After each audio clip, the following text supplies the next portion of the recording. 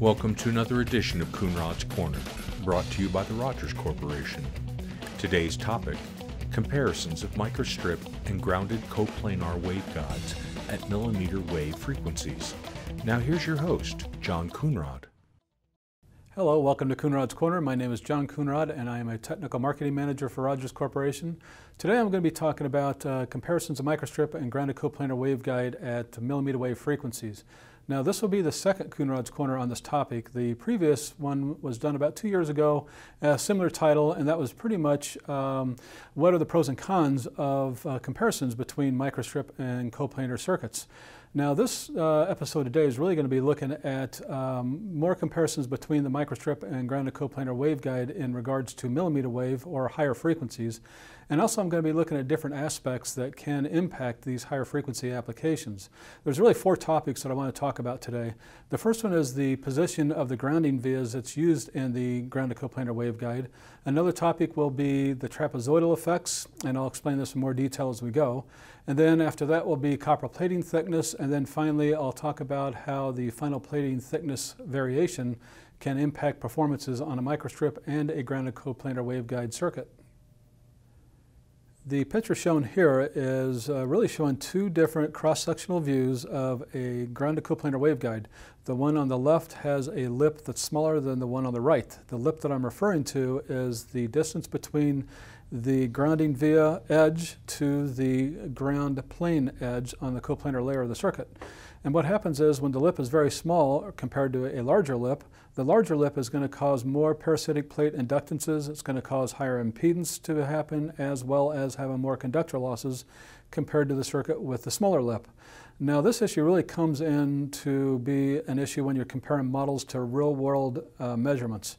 And I see this a lot really because doing a model on this type of structure is difficult to really account for the lip accurately. Most models for grounded coplanar waveguide will assume the edge of the via will be adjacent to the edge of the grounding plane on the coplanar layer. And that's easy to do for a model, but unfortunately that's not a good model when you're looking at very high frequencies. Now if you do this type of model at lower frequencies, like microwave range of frequencies, you probably won't see a lot of difference between the measured results of the circuit and the model. However, at millimeter wave frequencies, again with much smaller wavelength, higher frequency, it's much more sensitive to any kind of anomaly like this, and you will see a difference. So you should talk to your printed circuit board fabricator and find out how to minimize that lip and also what the tolerance is for how much that lip can vary from one circuit to another in normal manufacturing.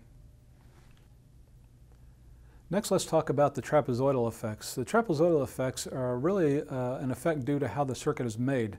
And if you look at an ideal grounded coplanar waveguide on most simulation software, it will show you conductors that are rectangular in shape in a cross-sectional view. However, if you look at a lot of microsections of real circuits, you'll find that normally that's not the case.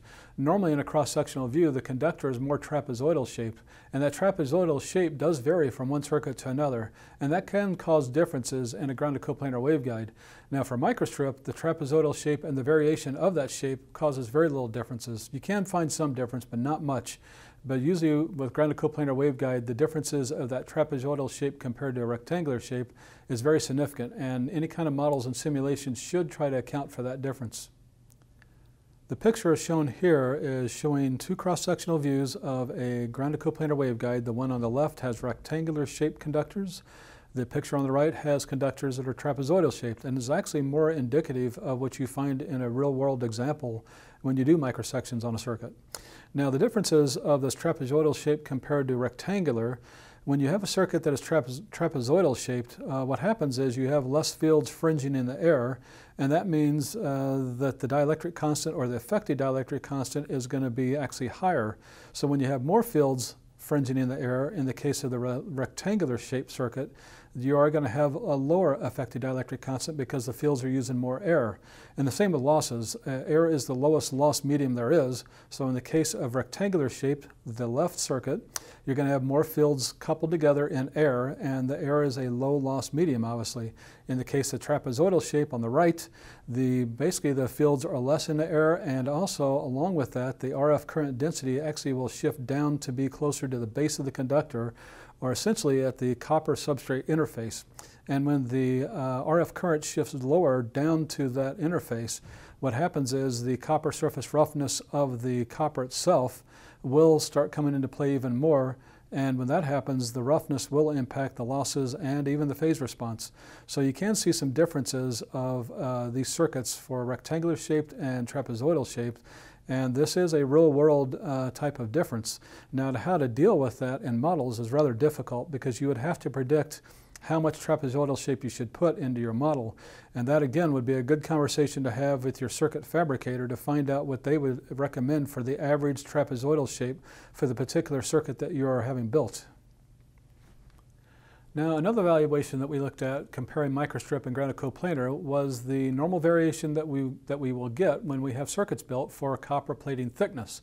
If it's a plated through-hole circuit, they have to plate the copper through the holes, obviously, and along with that, they usually plate up the circuit image as well.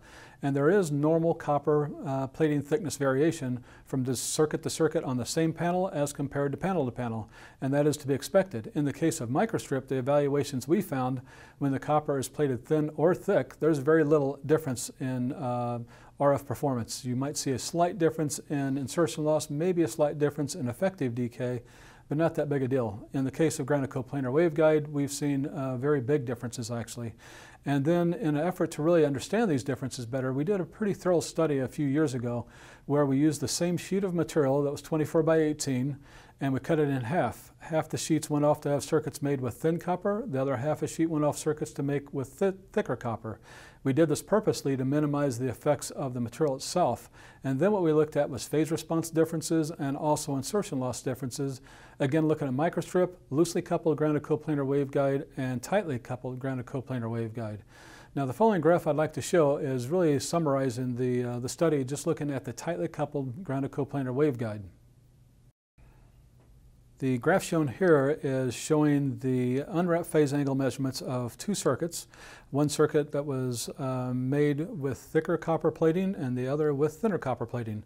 The red curve is using the thicker copper plating and the blue curve is the thinner copper plating. And you can see at 77 gigahertz there's a pretty substantial difference in phase angle, about 65 degrees difference, and that translates to about a 0.1 difference in effective decay.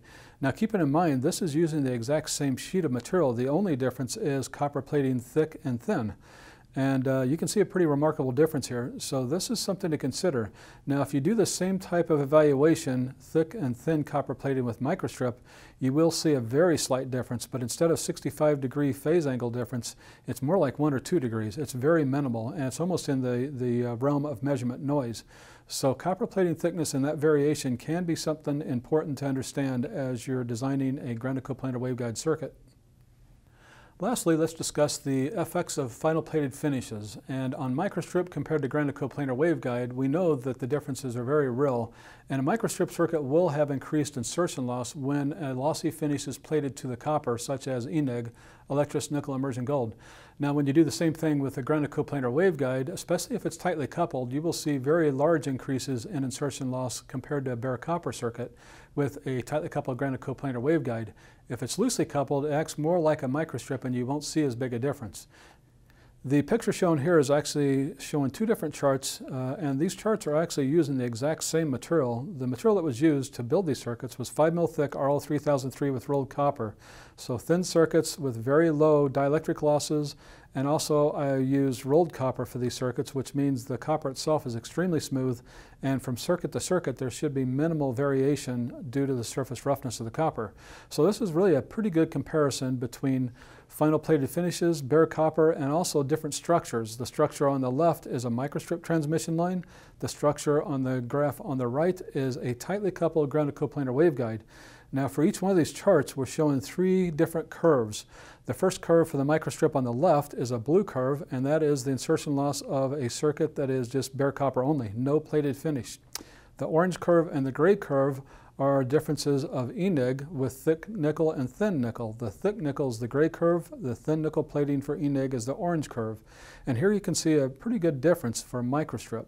Now, the same type of idea on the chart on the right is grounded coplanar waveguide using the same materials, except the circuit design is different. This is tightly coupled grounded coplanar waveguide. And you can see there is a difference in the y-axis scale. So to begin with, the grounded coplanar waveguide does have more losses than the Microstrip due to the final plated finishes. Also, you can see that the difference between the thin nickel and the thick nickel for the grounded coplanar waveguide is about double the difference as compared to the Microstrip chart on the left. So the difference in the plated finish thickness is much more impactful on a grounded coplanar waveguide than it is on a Microstrip circuit, and especially, as you can see, at millimeter wave frequencies. This concludes this episode of Coonrod's Corner. Thank you for watching.